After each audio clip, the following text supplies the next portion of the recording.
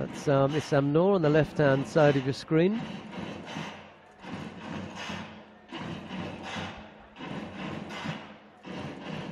Theo Pop in the middle with the reddish jacket on. Yeah, he used to be the, well, they call it the director of the presidential office. He worked for the president of the European Judo Union as he was then. He's now president of the International Judo Federation now, Marius Visa, but Theo Pop had originally worked in that office in Budapest. Judo man himself, good judo man. Theo. Nice family he's got. You know. Now we're underway with the bronze medal match in the under 60 kilo category. Issam NOUR in the white judogi and Aram GRIGORYAN in blue.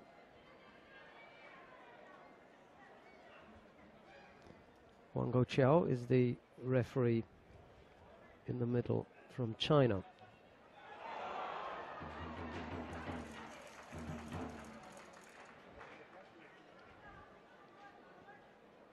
Was it Grigoryan that beat Ashley Mackenzie this morning of Great Britain earlier on?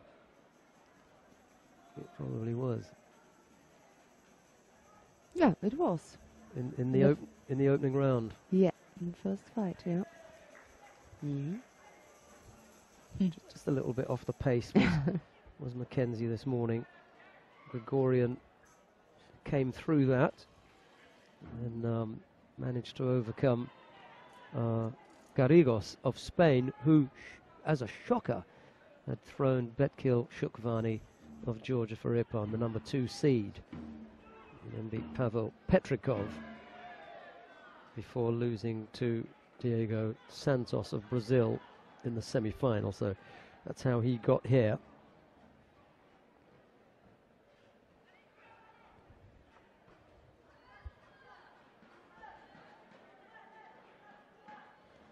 The French still looking for a 60 kilo fighter that can really mix it with the best of them.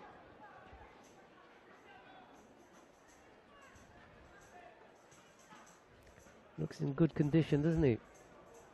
Well, both of them, NOUR and Grigoryan. Not any fat on these two guys. Not 60 kilos anyway. Oh, they're already way already off the outside. area there, Yeah. Where's your money then, Annette? Which way do you think this one is going to go? France or Russia? I just wanted to say Russia. Yeah, okay. Made that a little bit more difficult, didn't there it? are always two things. The one thing is which judo style I like more, and what do I think who is more successful with his judo. So you can have more you can have more success, but you don't have to have the better judo. You know what I mean? They tend to be more explosive. Yeah. Like as we just saw there with that pickup. Yes.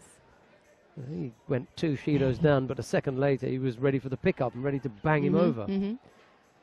So there may yet still be something to come from Grigoryan as far as the fireworks are concerned. And the winner must not be the better judo player, so that's why it's always two things for me. Yeah, yeah.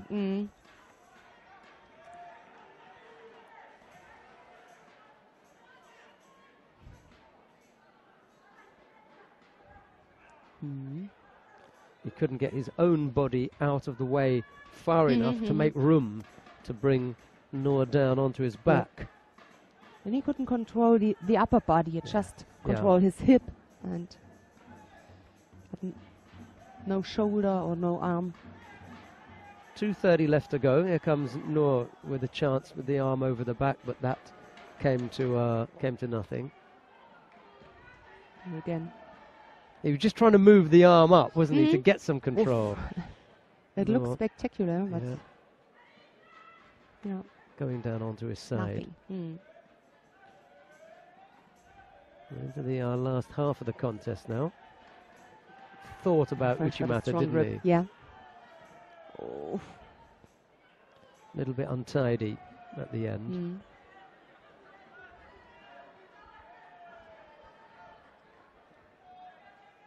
2:15 to go. Plenty of time. Neither fighter in any real danger. Well, the danger for Grigoryan just increased there with that Shido, because he now can't afford another error in 2 minutes. And given that he's had 3 errors in 3 minutes, you'd imagine, you know, that he's going to make another one.